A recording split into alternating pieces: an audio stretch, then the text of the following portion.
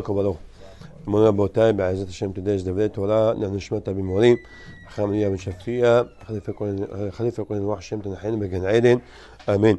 The Pasuk tells us about in this week's Parashat Vayehi. It says, V'yibarechem b'yom ha'hu le'emor, b'cha yibarech Yisrael le'emor, Yesimecha Elohim ke'Efraim v'chem Menashe.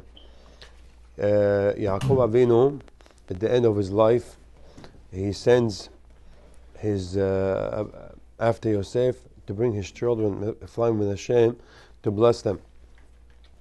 And she tells us over here that every father, when they will bless their children, they will tell their children, Yishimicha Elohim ke'Efraim v'chem Menashe. Should become like Efraim and Menashe. The question is, why we bless our children specific, like these two children of Yosef?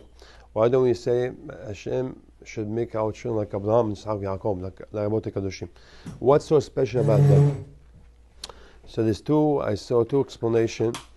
One, Peshat, our Rahamim tell us, unbelievable. If you look at the story of Yosef, how Yosef set up Efraim and Menashe. Menashe was the Bechor, and Yosef wanted the Bechor, Menashe, to be blessed by the right hand of Yaakov Avinu, and the small one, it should be by the left hand.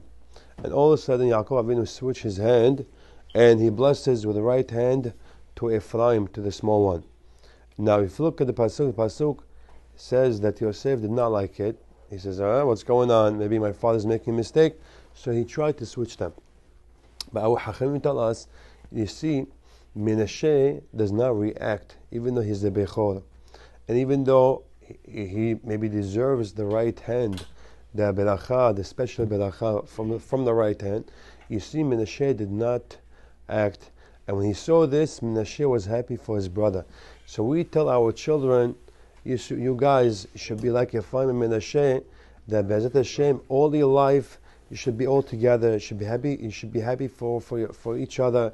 If one of you is very successful, don't be jealous of him. You should be united. You should be all together. About that, that's the Musar Haskell to teach us. But today, we're living in a time that even you have brothers don't talk to each other. His family is broken because of these certain things, monetary issues, inheritance, all these things. We learn from the story over here that we have to stay united. We have to stay always together, and we should not let all these things interrupt us. That's one peshat. Another peshat, I heard, why we telling our children to become like Efraim and Menashe? Efraim and Menashe were born in Egypt. Abi Abot Tumah. Egypt was known with all the Avodah Zarah and all the Arayot. Still, they were born in an atmosphere of Kedusha. They stayed Sadiqim like their father. So we tell our children, even when we're in the time of Galut, we're in exile, and we live, it's very hard, to stay B'Kedusha Tahora. Be'ezat Hashem should become like Efraim and Menashe. You should always stay religious and strong, and to become stronger in Avodat Hashem. Be'ezat Hashem, Hashem is the Kenu, to love each others, and to stay B'Kedusha Tahora. Amen.